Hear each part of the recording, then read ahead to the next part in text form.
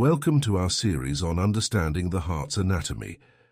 Before we dive into the complex structures and functions, let's clarify a common misconception regarding the heart's orientation within the body. Most illustrations depict the heart with its apex pointing downwards, a position that is not anatomically accurate when considering the body's actual structure. This traditional representation, often referred to as the Valentine's position, resembles how hearts are examined in autopsy rooms rather than their natural positioning in the chest. Correcting this misconception is vital for accurately understanding heart anatomy. Positioned within the thoracic cavity, the heart rests between the lungs, seated atop the diaphragm in the middle mediastinum.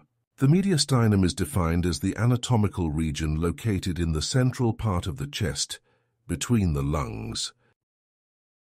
This area, known as the middle mediastinum, serves as a central hub for the heart, pericardium, origins of the great vessels, and various nerves. If we take a look at this specimen here, an important thing to note is that the heart sits in a membrane known as the pericardium. It is covered by it. This here is the pericardium.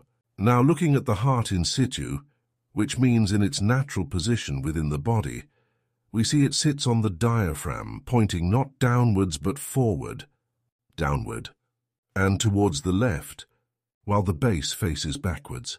This orientation is critical for medical assessments. Now that we have seen how the heart is oriented in the chest, we can move forward